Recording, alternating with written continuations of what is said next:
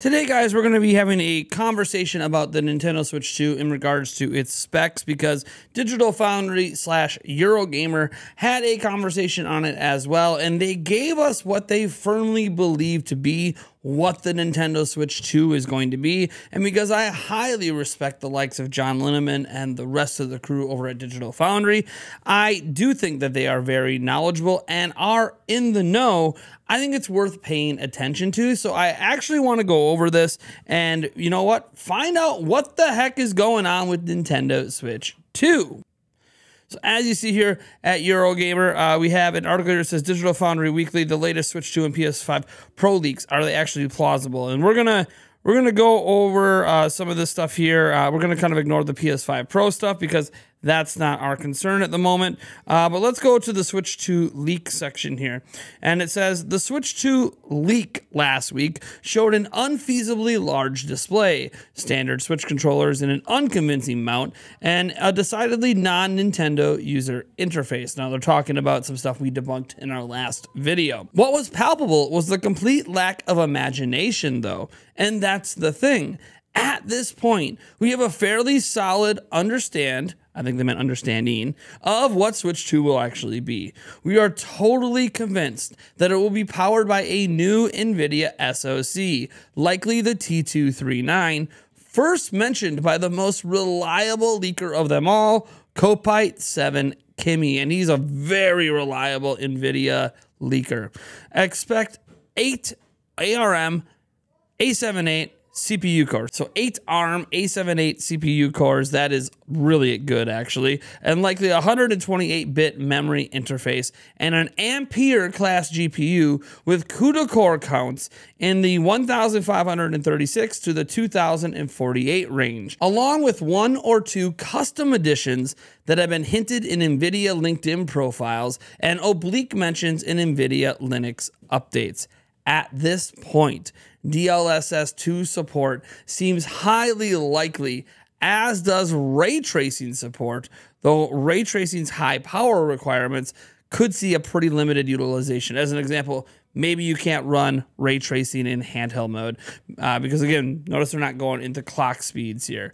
And then they have their full video here with all of the timestamps on everything these three people talked about.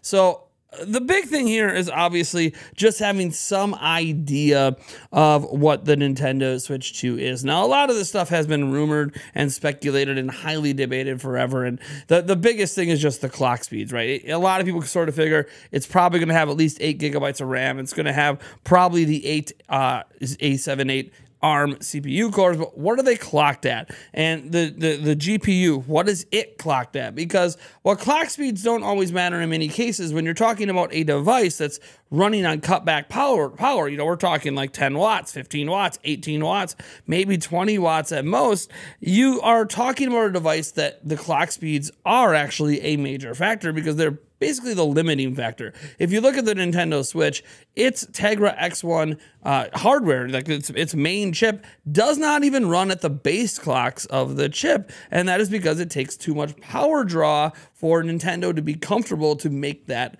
the case. Now, we can actually, you know, through a hack switch, overclock, you know, we call it overclocking, but really get the actual chip to run at its base clocks, and the Switch handles it just fine, and the heat output isn't too crazy, but obviously that massively affects battery life, and I think the last time I tested it, I ended up cutting the battery life almost in half to do this. So you can see that small boost in performance, cutting battery life in half. You can see where that trade-off was made by Nintendo. So I am very curious to see how they handle this. Obviously, these chips are typically, you know, they're newer, they're way more efficient, so, you know, they can run at certain speeds and certain this that maybe the prior ones couldn't.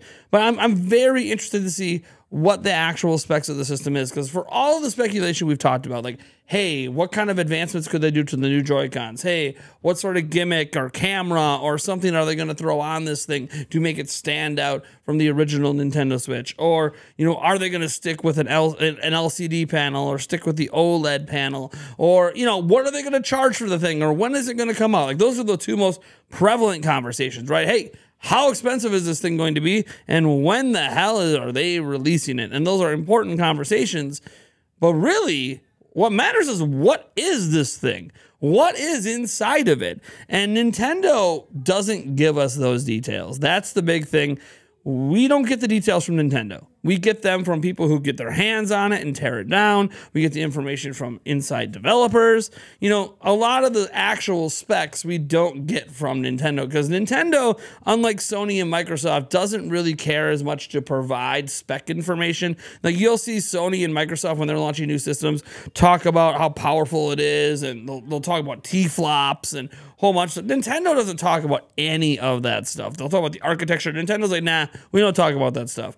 But other people will. So we'll get an idea of what this thing is capable of at some point. But it is interesting that Digital Foundry is very well bought into, like, hey, all this stuff around the T239 from the NVIDIA leaks and the LinkedIn profiles, like, this stuff is all real. We believe it. This is what's going to happen, because Digital Foundry is one of the most respected outlets in the world when it comes to examining technology and technology rumors, specifically for gaming devices. And they have a very, very good track record that when they firmly believe something to be the case, that ends up being the case. And remember, Digital Foundry are the ones that broke the story that dev kits were recalled. Like, the Switch Pro actually did exist. It was a device Nintendo released at some point. So we're talking about like a new Nintendo Switch or like a new Nintendo 3DS. There was going to be a mid-gen upgrade, but due to the pandemic, it ended up getting canceled, and Nintendo did recall those devices in the second half of 2022. And that's obviously very fascinating. And they were the people to break that story, saying, hey, we got actual developers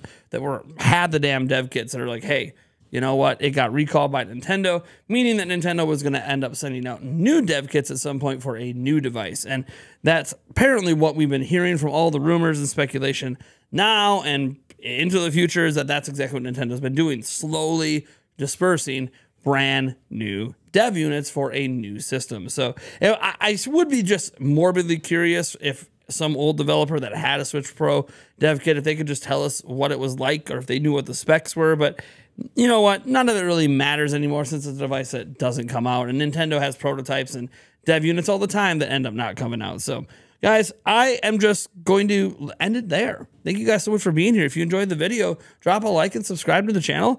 And let me know your thoughts about Switch 2 down below. Hopefully we have another video dropping later today. And don't forget, we have a podcast tonight, our spoiler cast for Tears of the Kingdom. It's going to be a big one, our biggest show we've ever done. So hopefully you guys decide to tune in, and I'll catch you then.